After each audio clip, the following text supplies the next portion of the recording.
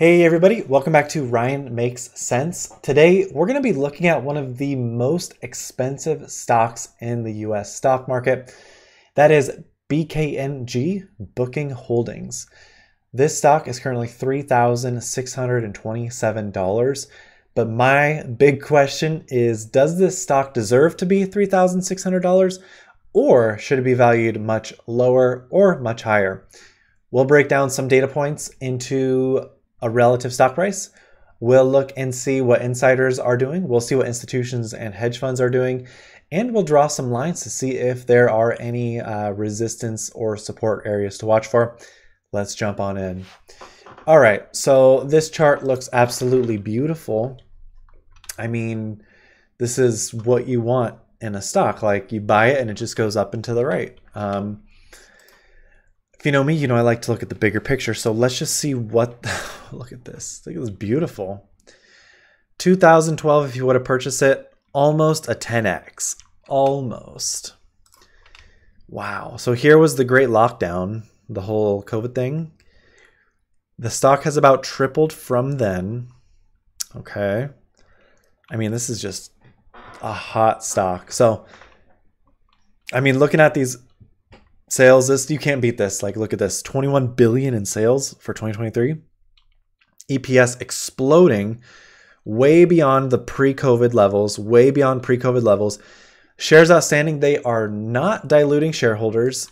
These shares are being naturally accumulated, which is why you see them going down. At some point, they are going to have to do a split because there's only 33 million shares available. I don't know how many more years they have until the pool gets purchased. So let's go ahead and run my calculation and see what the possible stock price could or should be. So the company has a 123 billion, 960 million market cap. They have 4 billion, 290 million in income. Insane. Plus they do 21 billion, 360 million in revenue. Just absolutely incredible. All right, going down to their balance sheet. Let's see what we got here. So they have 12 billion in cash plus 12 billion, 711 million. Insane. Total assets is 24 billion. Total liabilities is 27 billion. Google what happens when you have more liabilities than assets. I'll wait. Okay, they have long-term debt of minus 12 billion, 856 million. Okay. That is dangerous. That is dangerous.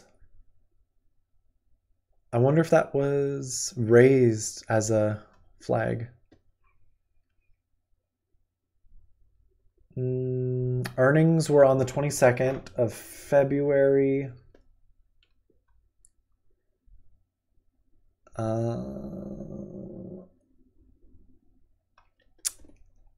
Yeah, I don't see any, nobody's thrown up the flag yet, but having more liabilities than assets is a huge red flag. If you're a $1 billion company or a super small company. So we're gonna take this divided by 33,880,000. So this is a $4,411 stock. Based off my calculations, right now it's $36.27. Seaport Research has it very close to mine. Oppenheimer, very close to mine as well. Actually, Oppenheimer. Nope, so mine's a little bit higher than Seaport. Wow. I mean, this is a monster company. They have so much money in cash. Why don't they pay off some of their debt? Ah, man. Anyway, okay. What are institutions and hedge funds doing with this? Let's see. BKNG.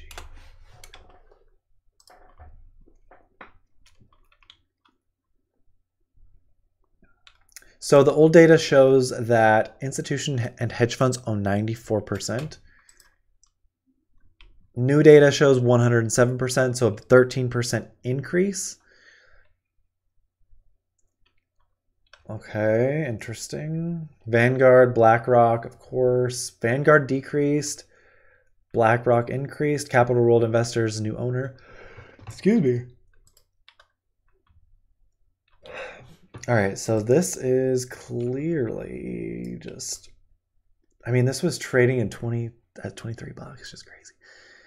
Okay, let's draw some lines. Let's just draw some lines.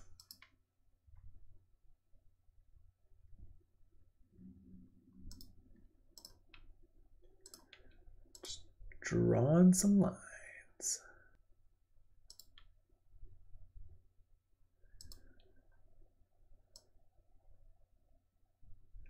Does this is a fair,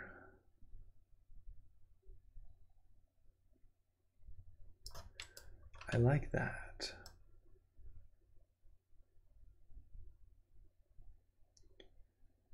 I like that. Okay, so will the stock price ever get down here? So during the Great Lockdown, the stock went from 2,000 to 1,000. About a 50% decrease. So about a 50% decrease from here would be about 1,800, which it could possibly come back and touch this. So I'm going to create an alert for this for under 2,000. BKNG under 2,000.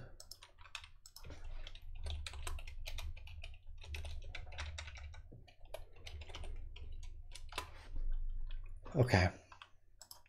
I feel comfortable with that. Okay.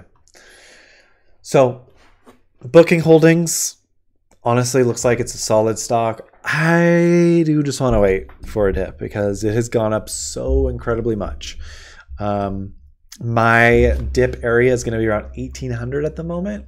I don't know if we're going to get there. However, I also do think travel demand is strong. I'm traveling more than I ever have this year. Flights are pretty booked. Yeah. So, I mean, it all comes down to the credit. If we're going to have a credit event, are people going to get saddled with paying back student loans? I mean, they're supposed to, but who knows? Who knows? Anyway, if you made it this far, thank you so much. Consider subscribing. Please leave me a comment. Let me know if you have any stocks you want me to check out. Have a great weekend. Bye.